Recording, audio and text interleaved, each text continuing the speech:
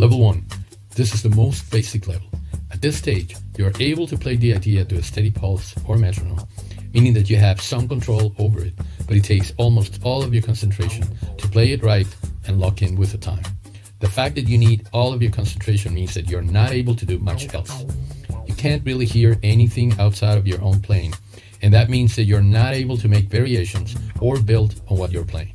You play your part as you have learned it and hope it works. Having rhythmic ideas at this stage of development leaves very little room for anything new, so it can get boring pretty quickly, even if the pattern is complex.